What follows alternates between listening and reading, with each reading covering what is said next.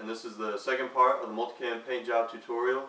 In the last video, the first part, we showed you how to prep whatever you're doing the paint job on. And then after we finished prepping the riser, what we were doing the paint job on, Grayson went on ahead and did a little bit extra with the limbs, so he's going to tell you about that. Yeah guys, on this PSE Coyote, I figured it'd look really sweet if we went with a little AT style paint job where the riser is camo and the limbs are black. So as you can see, I laid down a couple thin layers of black paint so as not to inhibit the action of the limbs. Turned out really smooth. I still need to clear coat it, but that'll be pretty simple later on. In this video, we're going to show you how to finish the Multicam paint job. We're going to take you through the process of cutting out your stencils and drawing them, and laying down your base coat and all the coats thereafter, and even your clear coat. Before we do the stencils, we're going to apply the base coat. This is going to save us a little bit of time, because while the base coat is drying, we're going to do the stencils, and then by the time we're done with the stencils, the base coat should be dry or close to dry. So let's go ahead and get started. Alright. By the way guys, the paint that I'm using is this Krylon Camouflage Tan. So this is our base coat right here. Alright guys, just like the primer, you're just going to apply the base coat, smooth, even, thin layers. You know, work it consistent, try to cover the whole bow or whatever you're painting in a thin layer of base coat. Alright guys, I've got 5 sheets of poster board here. I'm going to take one of them and I'm going to cut it about in half.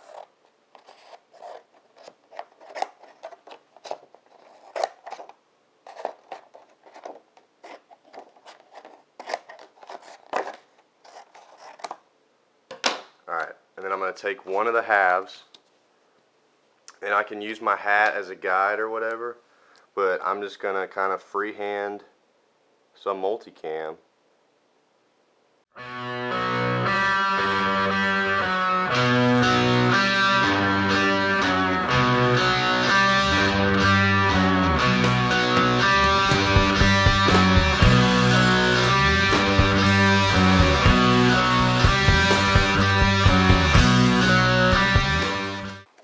And we're just going to repeat that process.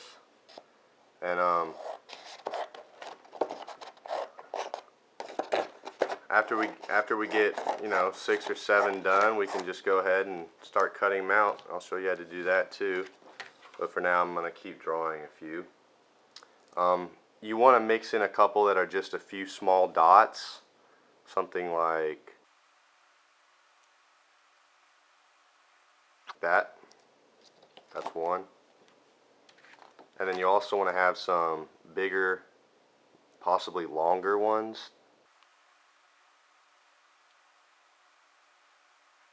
I kind of think of them as like a lake. Looks kind of like a lake.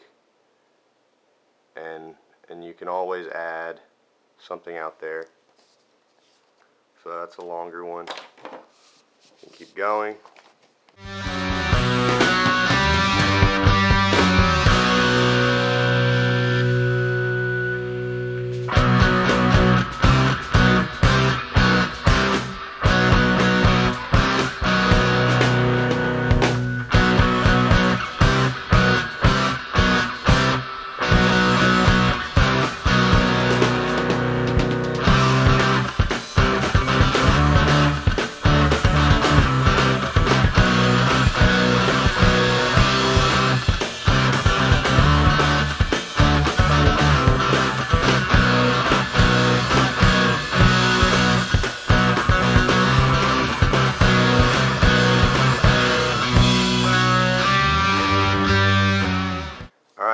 So we've got these 8 stencils And now we're just going to go through and cut them all out, which is going to take a long time, and it's a pain in the butt, but it'll be worth it. Here we go.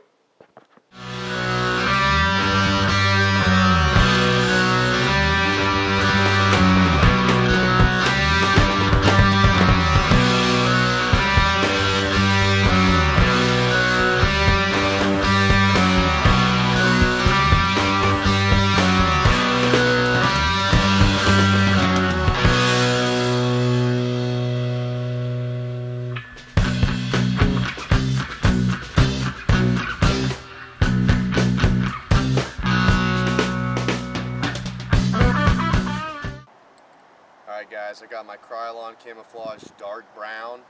This is one of the trickiest parts. I'm doing a fade on the riser, so I'm going to have dark brown fading to light brown, and then dark brown another time, fading, and then dark brown again. And you want to do that all over the riser, and probably about into thirds on this project. So I'm going to go ahead and do this, and I'll try to do it as best I can. It's a little bit windy, but we'll see.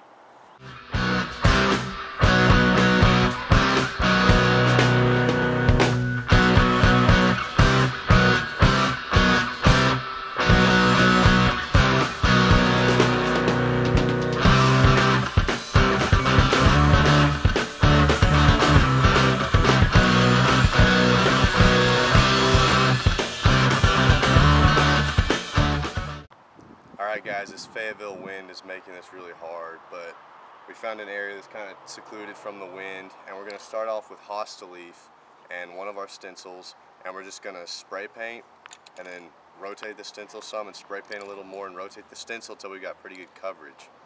So let's try it. Start down low.